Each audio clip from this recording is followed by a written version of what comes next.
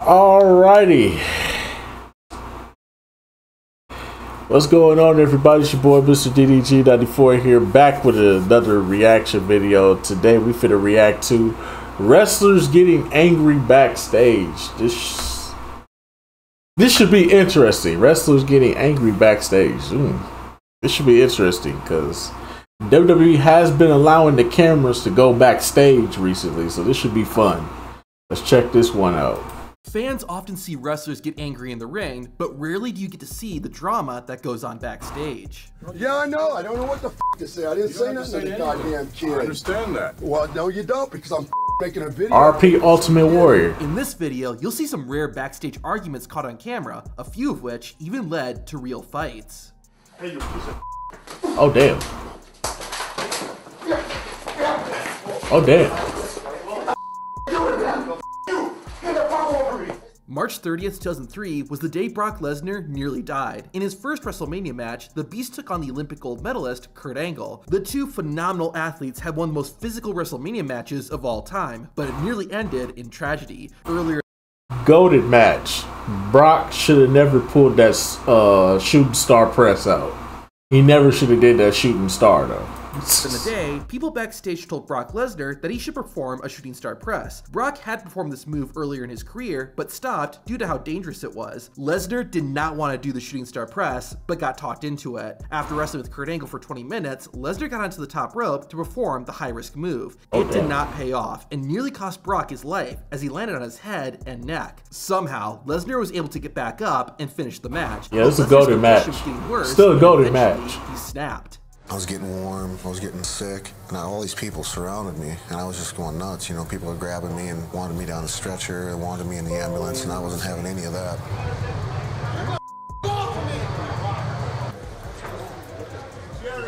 WWE wrestlers are constantly getting asked to do interviews. Not only that, but in some cases, the interviewer is trying to manipulate the wrestler into saying something they don't want to. Former WWE star Dean Ambrose, aka Jon Moxley, saw exactly what this camera crew was trying to do and called them out. You asked me the same question like 15 times.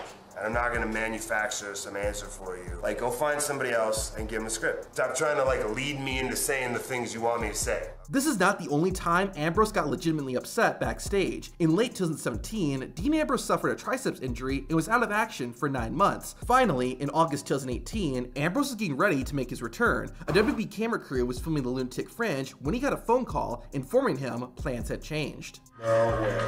You're kidding me. I am feeling good. I happen to be feeling fantastic. Thank you for asking. No, yeah, I'm gonna be there. Because I'm not there, except for, you know, the last 8 months, like where I nearly died. But thanks for calling. No, now you call. I'm gonna get on a plane and go all the way back to the East Coast. About this much notice. I've been back in the game for like 30 seconds and I'm already getting pissed off. It was uncommon to have cameras backstage at WWE shows. And that's why he left. This is because wrestlers really broke character back then to keep fans believing it was all real. However, backstage was a safe place for wrestlers to be themselves. At one event though, someone was able to get backstage with a camera and secretly filmed Andre the Giant and some other wrestlers. Once they saw the intruder, Andre made it clear he was not welcomed. Hey, what the doing there? So far, these incidents haven't led to anyone getting into a fight, but this next one did. CM Punk's arrival in All Elite Wrestling in 2021 was a huge moment for the company. However, Punk's tenure in AEW was filled with controversy. This was first brought to light in 2022 when CM Punk went on a tirade during a media scrum after AEW's All Out pay-per-view. And the fact that I have to sit up here because we have irresponsible people who call themselves EVPs and couldn't manage a target, and they spread lies and bullshit. These verbal attacks would soon become physical. After CM Punk left the media scrum, he was confronted by those EVPs he had just insulted. The confrontation soon turned physical, with CM Punk getting into a real fight with Kenny Omega and Matt and Nick Jackson. The incident was so bad that CM Punk ended up signing a lifetime NDA, preventing him from ever talking about what happened at All Out. While no footage of that backstage fight exists, the fight that happened after that does. Yes, CM Punk got into 2 backstage fights within 2 years in AEW. After the incident at All Out, bout, Punk was sent home. 9 months later, the best in the world would return, but it wouldn't last long. During his second run in AEW, Punk said he was asked to help with a dispute backstage. Fellow wrestler Jack Perry was adamant about doing a stunt where he'd go through a real car windshield. Multiple backstage personnel had told Perry no, but he still wanted to perform the stunt. That's when CM Punk was asked to step in and use his authority as a veteran wrestler to tell Jack Perry no. According to CM Punk, Perry was calm and understanding when Punk explained why he would not be slammed through a real car windshield. That seemed to be the end of it. However, not long after, the argument was opened again, and this time, it ended much worse. During AEW's All In pay-per-view, Jack Perry was competing in a match when he said this to the camera. Page of Rob Van Dam. Come here.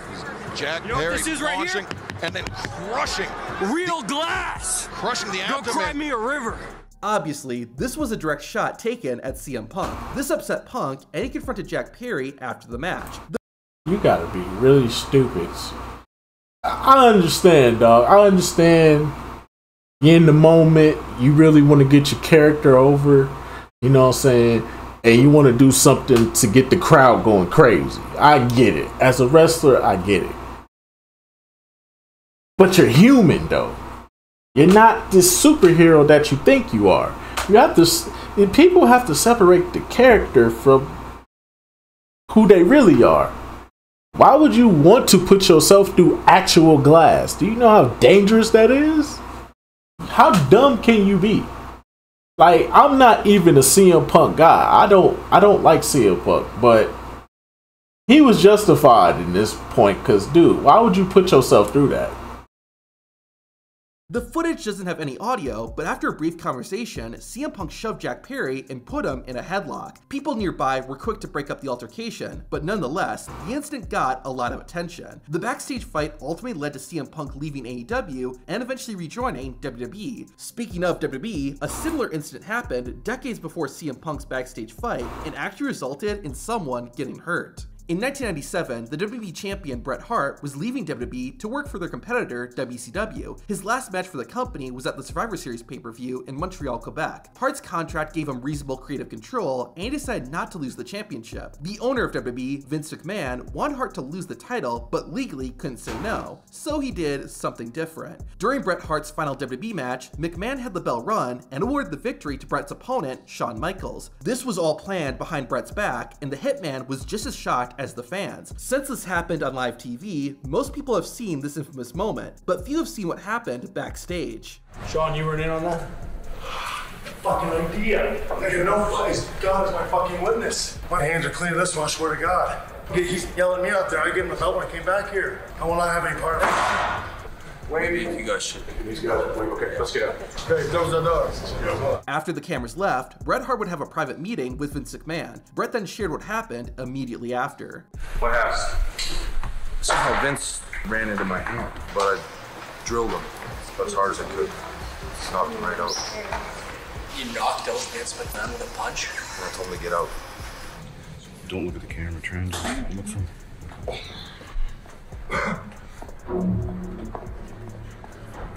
This isn't the first time a wrestler has been mad at Vince McMahon. Brock Lesnar and Roman Reigns' Universal Championship match at WrestleMania 34 is considered to be one of the worst main events in WWE history. The crowd was not into it, with fans chanting "This is awful" during the bout.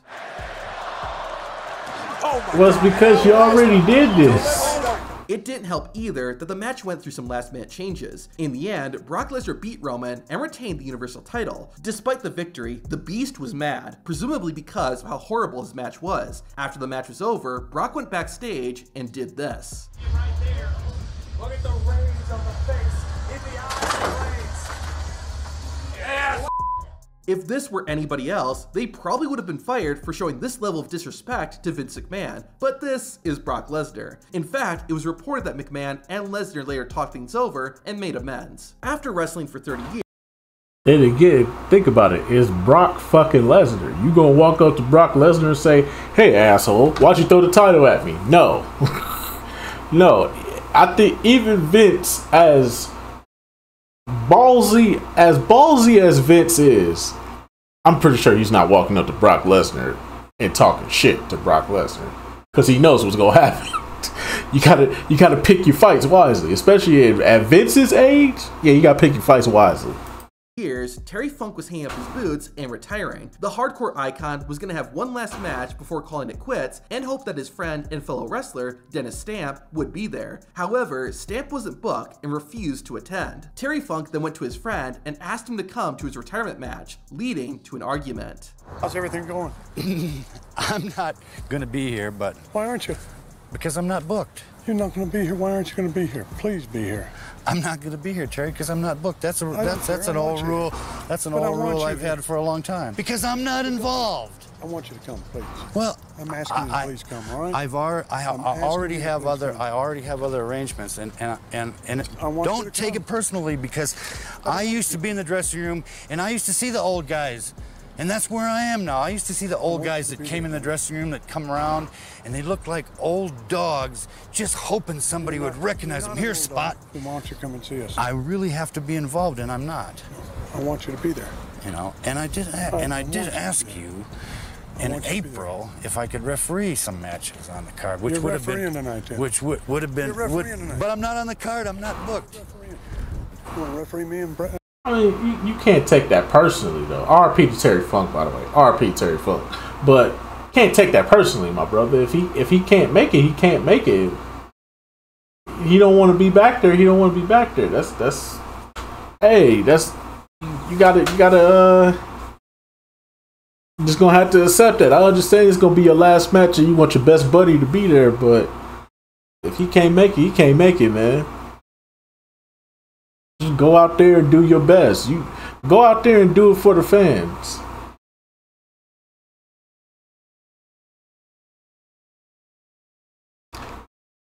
Nah, Julio. Nah, not at all. I've grown I've grown my fan base at this point. So, and I'm getting new people coming to the stream every week. So, I ain't saying that the stream would be better without. I'm not saying that at all. But hey, man, we growing over here. So that's the good thing. As long as we growing over here, I got my people that's gonna come up in here and do their thing. So it wouldn't really bother me as much. I would understand if you left, or if you just couldn't show up. I would understand. But nah, you post. It's your last match. Just go out there and do it for the fans, and just go out on your own, and just go out with a bang. That's what I would do. All right, Brett. That's me and Brett.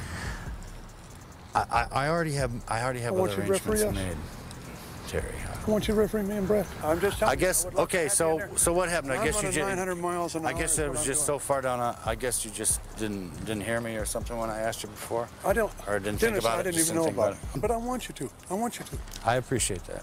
Okay, I want you to. Okay. Will you please do it? Appreciate that. that. It's my last match. It's my last match. Call me if you can, because I would love it. Okay. I would love to have you there as part of it. I appreciate that, Terry. I want you to be there. I appreciate that. Dennis Stamp did end up attending the show and was right by his friend's side. In fact, Stamp was the referee for Terry Funk's match that night against Bret Hart. Santino Marella was one of the funniest WWE wrestlers of all time, but just like everyone, he can get ticked off too. In 2005, Santino was training at WWE's development system, OVW. During a show, Santino was playing a fan in the crowd. He was supposed to act afraid of the boogeyman, but instead, he laughed. The man in charge, Jim Cornette, became enraged and slapped Marella afterward. Cornette ended up getting fired, and Santino continued his WWE career. Over a decade later, while at a convention, Marella and Cornette bumped into each other, and it went as well as you would expect. Get the away from me! I'm trying to walk away from you. Oh damn! Hey, look at this guy. He's trying to start a fight with me, and I'm trying to walk away from him. I don't have nothing else to say to you. So get the out of my way. And you're the first one to say. Oh no, that's personal. To be fair, you didn't have to slap the guy because he fucked up. If he fucked up, you just yell at him, berate him, but you ain't got to put your hands on him. So I don't blame Santino for having that vendetta against Jim Cornette. Even though Jim Cornette is, I ain't gonna lie, Jim Cornette is a legend. I do be watching his YouTube channel every now and again. That should be funny sometimes, going over the matches. That nigga be going in. And that nigga be going in on AEW. That shit be up there. Hey, shout out to Jim Cornette, man. But that was definitely wrong. I can't blame Santino. If I'm Santino, I would press up on you too about that slap. That shit ain't cool. Don't put your hands on me. You don't know me, cuz.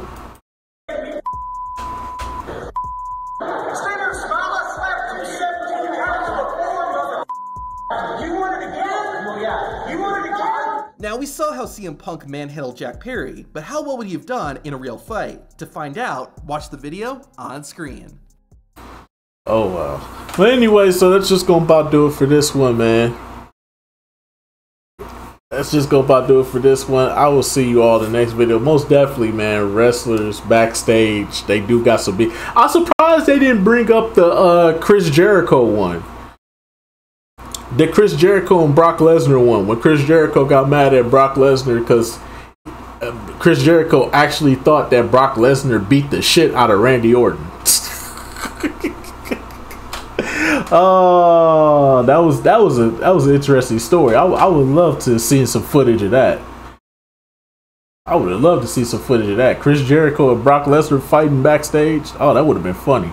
But anyway, so I'm just gonna about do it for this one. I will see you all in the next video. Till then, peace out.